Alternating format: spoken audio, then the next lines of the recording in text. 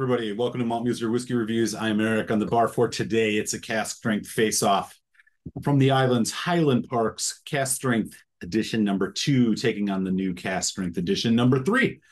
As always here on the channel, nose taste finish review. These whiskeys is coming your way. I'll tell you a bit about their value, give you my final thoughts, final scores, leave you with a malt musing, tell you which one of these I think is the winner, whether or not you need to own it.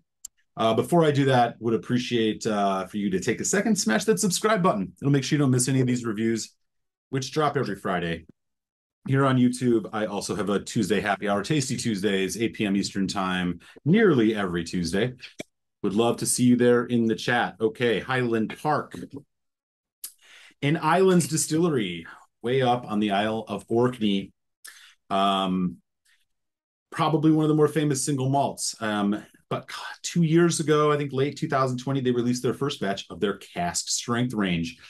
Since then, batch 2 and 3 have come out. Both of these are on the shelves right now. So we're going to talk about these as there are some differences to note here. So first of all, let's start with Highland Park release cask strength number 2. The cask strength number 2, which is this one here, this is bottled at, this is the tail of the tape. It is 63.9% ABV. It is a non-age statement whiskey. It is non-chill filtered. We are not sure about color. I assume it is natural, but they don't say. The casks on this are primarily sherry seasoned European oak and American oak and a small quantity of ex-bourbon cask. Okay. On the brand new, just released here in September 2022, cask strength release number 3, again, non-chill filtered, no age statement, but this one is bottled at 64.1%, so 0.2% more. And the casks are interesting, matured predominantly in first fill sherry, seasoned American and European oak casks, and a small quantity of refill casks, likely bourbon. So what it looks like to me here is we have seasoned American oak and stuff on here, and this one says first fill. Now, this one says ex-bourbon, this one says refill. Is it possible that this one is all first fill and the second one is not? Tough to say because of the wording, but we'll go by what they say here. So if that's what it says, taking a look here at the bottles, again, it is the typical Highland Park embossed kind of Viking lore stuff, which is really what they've been known for, much to the chagrin of many of us.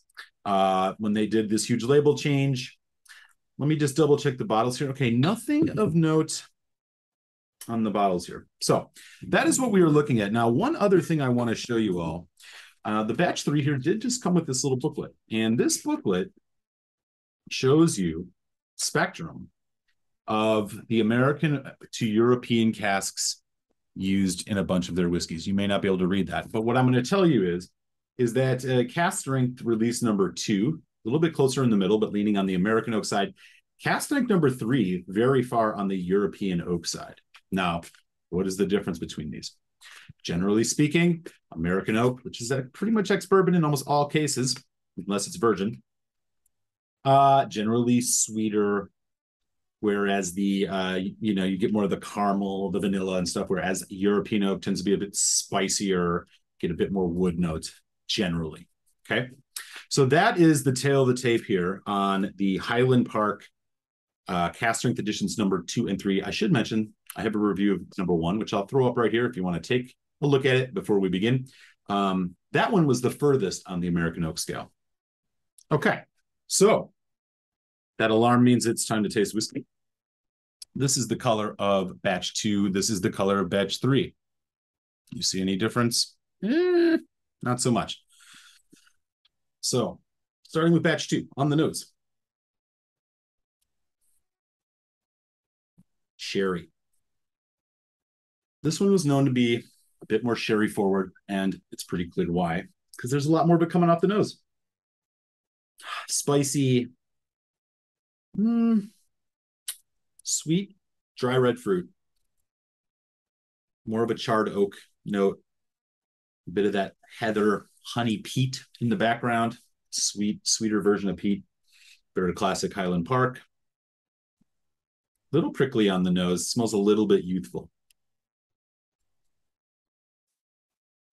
Okay, let's give it a taste.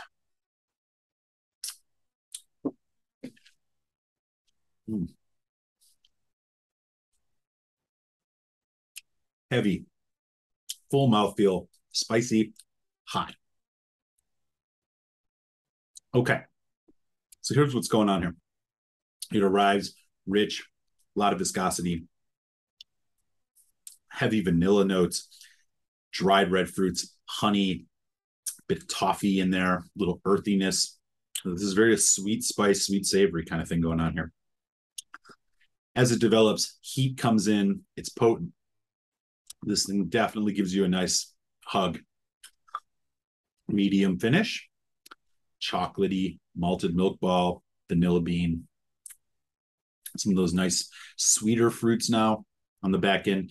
A little bit of pear, a little bit of apple. That's number 2. Let's check out cask strength number 3. 63.9%. I'm sorry, 64.1.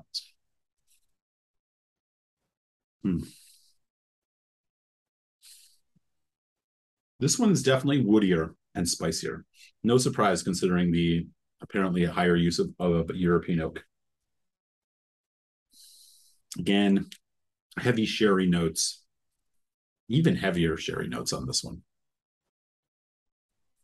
It's a much more dried red fruit, just dominates the nose. Some of those undertones of maybe a little bit of burnt sugar. Let me just double check and make sure that this is the right. Yep, 64.1. Honey. A little bit floral. Peat. This one's a little peatier, actually, I'd say. Okay, let's give it a taste. Highland Park cask strength number 3.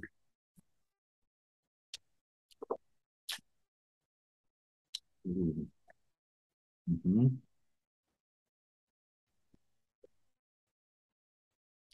Rich. Oh, the sherry on this is much heavier. This is almost closer to like a sherry bomb. Heavy red fruits, juicy apple, a little bit of floral. Peat kicks in as the bourbon cask American oak starts to show itself a little bit, where you get a nice undercurrent of vanilla caramel. Bit drier finish, spicier, fresh cut wood, less charred oak, more fresh oak. Medium to medium long finish, really nice dark chocolate note, citric honey. So all in all, sweet, spicy, savory as well. Wow, this finish is actually hanging out for quite a bit of time. Impressive. Okay. We are going to put some water on these, and then I will take them in reverse order. These are cask strength. I'm going to do 6 drops of water on each. I really want to bring these down a bit and see if we can get past some of the heat and the spice. I found that batch 2 is a bit hotter, even though it's a little bit less ABV. Going back to batch 3. This is just very classic Highland Park. A bit of that bready note, the honey, the slightly mustiness of like a dunnage warehouse, an old basement where, you know, cardboard in the old basement. It's got a dustiness to it. Sherry notes are still there. They're even a bit more full, less dry. So water's opening this up a bit.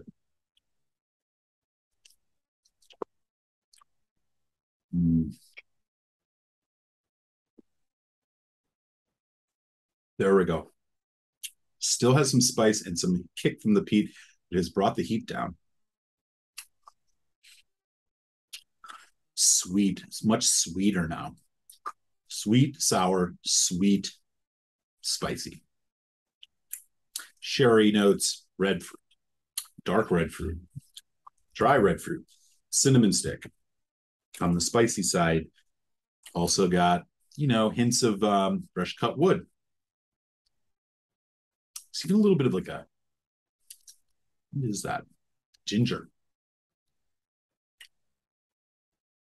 And maybe even some like anise.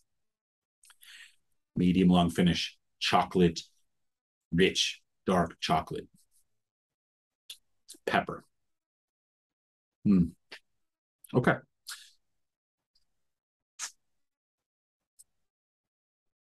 Back on over here to batch number 2.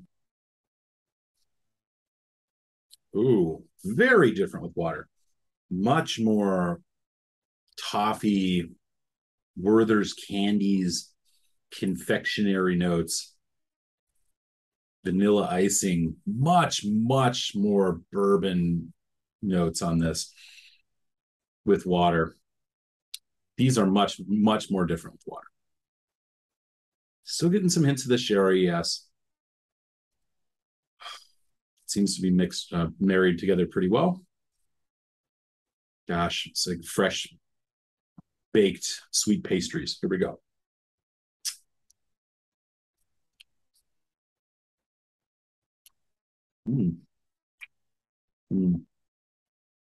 This one's still a bit hot.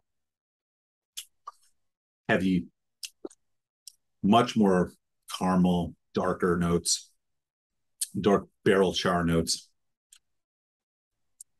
Getting some of that ginger here. Sweet, spice, savory, same thing. But just on the other side, much more creamy bourbon notes than the drier sherry notes on the other one.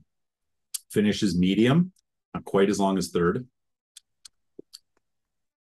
Getting a little bit of grape, honey, and it's almost like orange marmalade a little bit. Okay, so there we go. Let's talk value on these. These Highland Park releases here in the United States, around $90 average. Cask strength, great. Non-chill filtered, great. NAS, not so great. Color, we don't know. Probably natural, but doesn't say.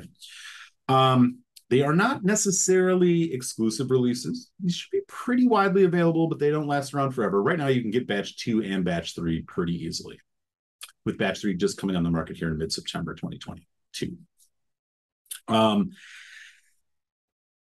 Compared to some of their age statement stuff at much lower ABVs, does this whiskey, either of these, reach the just overall everyday balance and harmony of the 12? Tough to say. They definitely give you a full-on punch in the face of Highland Park flavor. So, I think we're going to just, for a cask strength whiskey these days, from Highland Park, maybe it's a tad overpriced. You'd like to see these more around like 70. We'll stick with a medium value, but it's leaning towards a medium low. All right. Now, let's get into what is the final verdict here on these here and final thoughts.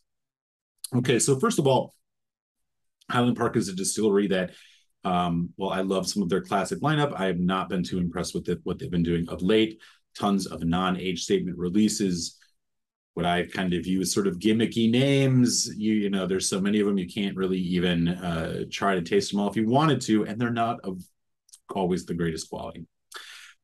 So my Highland Park interest has waned a bit over the years. That said, these cask strengths caught my eye, and while the first one, which I linked earlier, I did not really like, I do enjoy the progression that I'm seeing here. These batch 2 and batch 3 really couldn't be more different. These, I think 2 and 1 were much more alike than these two are. If you are looking for a much more full-on sherry experience, this number 3 really hits the nail on the head for that. While batch 2 seems to be a bit more in the middle, but the bourbon notes, as we saw in water, came out a lot more. I think these are both going in the right direction. I would love to just see them put an age statement on these at some point in time. A 10-year cask strength, they could go a really long way. They're hot. They're a bit expensive. You definitely are going to need water to get the most out of these. But all in all, I think these are both really pretty solid releases, and I'm actually quite excited to be saying that about something from Highland Park these days. As for the one that I think is the winner, I'll be honest, I think the batch 3 is the winner here. I think it's just captures more of that Highland Park quality. It has a bit longer finish, and it has that, unmistakable Highland Park. It just, the sherry notes on this really elevate this and make it a bit more complex and interesting. I'm going to sit at a very, very respectable 3.75 out of 5 on the Highland Park cask strength release number 3. So, you know, that is a pretty respectable score for this whiskey, even at that price. As for the number two, I do enjoy it better than one, but not like a ton more. I think I'm going to leave this one sitting right around that 3.25 range. So a little bit lower. I think it's just a little more generic. It's still a little hot. I think they're really hitting their stride with three. We're going to be pretty excited to see what comes out of four. The fourth release. Didn't plan on, honestly, purchasing any of these again, but this batch three has caught my eye. So Highland Park Cask Strength Edition batch number three is the winner here with a 3.75 out of 5. Respectable score. And 3.25 for the batch two. Again, quite good, both above average. But, you know, I think if you have a choice based on the notes I shared, batch three is gonna definitely do it for you. So leave a comment, let me know. Have you had any of these before? Which ones do you like, dislike? What are your favorite Highland Park whiskeys? I'd love to hear it. I'm gonna enjoy the rest of these drams. Make sure you hit that thumbs up, and I'll catch you next time here on Malt Muser Whiskey Reviews. Here's your Malt Musing. It's the launch.